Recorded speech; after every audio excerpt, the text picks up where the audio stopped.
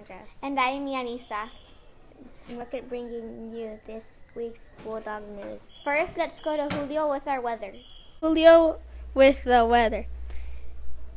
It's much cooler this week with freezing temperatures overnight. No chance of rain this week.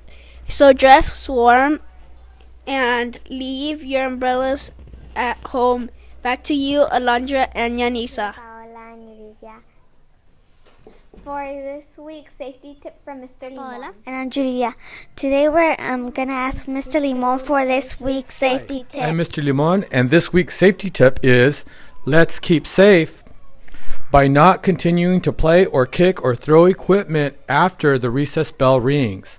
When the recess bell rings, stop playing and go directly to your line. Walking. Let's keep the campus safe. Thanks. What do you like to do on rainy days? That's a question we sent our reporters out. Hi, Mr. B. What do you like to do on rainy days? On rainy days, I like to have hot chocolate and a movie and eat nachos and watch movies with my family. Do you like to watch Harry Potter movies? I love Harry Potter movies. Thank you. Hi, Mr. Burbrike. What do you like to do on rainy days? Well, I think my answer is going to be a little bit different than the average person. I don't necessarily care for rainy days. I think the rain ruins sporting events and being outside, and I get sad when that happens. However, Easton and I, my son and I, like to go out and play in the rain.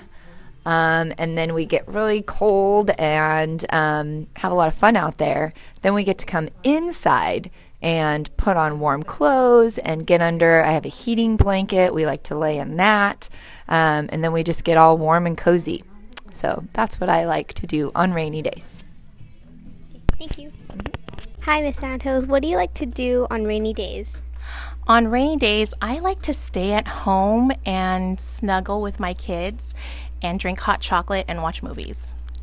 Thank you. Mrs. B, what do you like to do on rainy days? Rainy days. I love rainy days. My favorite thing to do is to curl up on the couch with a cozy blanket and a really good book. And sometimes to watch some of my favorite movies like Harry Potter. Yes. That's about it. You have noticed a large red van parked at school? We sent 2 reporters to get the facts.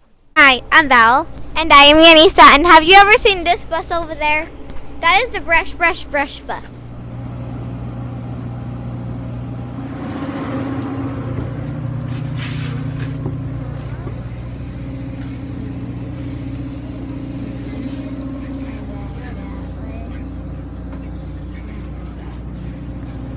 I'm Dr. Mercadante. I'm with Brush. We come to Robert Bruce to teach children how to brush their teeth, how to take care of them. We put sealants so they don't get cavities on their teeth. And if they don't drink sodas, we put them in a special drawing to win a bicycle. And in each first grade class, there'll be one boy and one girl who win a bike. And the second grade class will have one boy and one girl.